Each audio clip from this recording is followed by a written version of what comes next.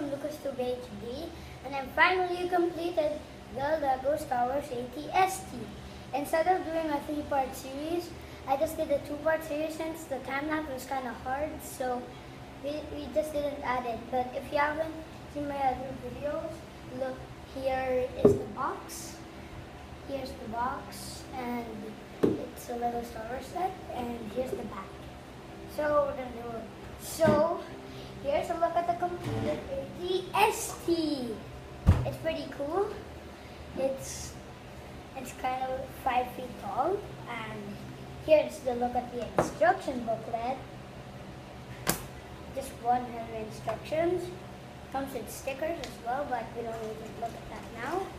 But as always, let's start off with the minifigures.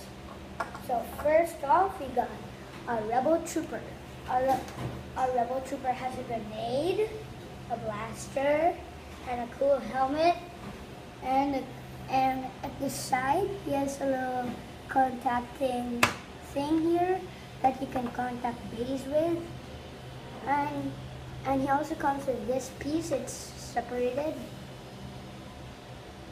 And you just put it on the gun like this. And he also has a little thermal detonator in his hand. See? Try not to cut that. So, next up we got our AT ST driver. He's got a little pistol blaster. He has a cool helmet, and here you can see the goggles, and he has also a double-sided face, right here. There's the double-sided face, and he has some cool printing on the back, right here. And that's pretty much it. And I forgot to show you for the Rebel Trooper, he has no double-sided face. And lastly, we have Base. He comes with a big heavy blaster, a cool backpack or something, and there's a chain that is attached to his big heavy blaster with a pack, and he has some cool maroon printing on his right arm there, and he has the normal printing here on the rest of his parts, and he also comes with a double-sided face. He comes with an angry face and a pleasant face. So now let's move on with the AT ST. This AT ST is cool. It took me 2 days to build, yesterday and today. So I completed it today. So I'm just gonna give you a 360 of the AT ST. Here's a 360. Now let's go on with the play features of this. So the AT ST has some cannons right there. It has 3 cannons, and I wish this thing had a stud. I wish this was a stud shooter instead, so you can launch it with this, but it didn't.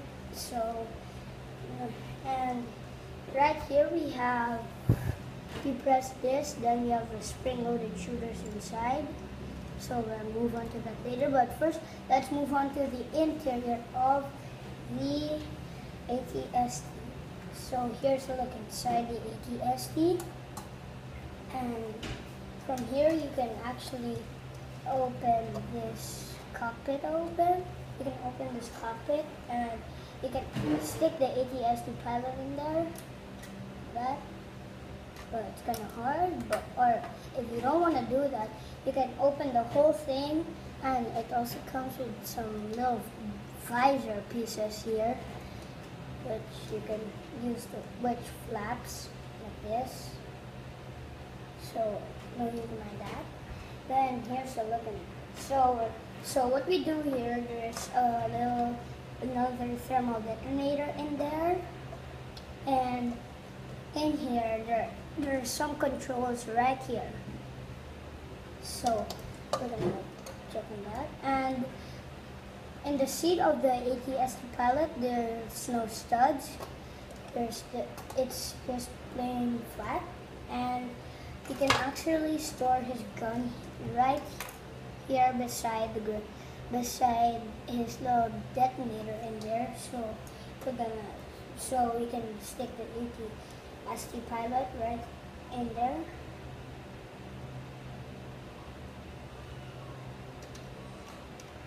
So right now, so we can just close it up, and here's a look. And moving on with our spring-loaded shooters, if you want to launch it, you press this. So it fell off right there.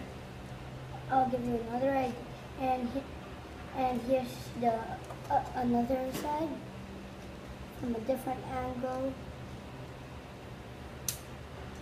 Here it launches. If you press this, if you want to launch it, you gotta press this one over here. So don't like that. So next up, oh man, my sister's crying. Don't mind that. And this thing is, if you turn this, it's supposed to make the head turn, but it doesn't work. So just leave it on there. That might happen to you as well, and the legs also move, but it's hard.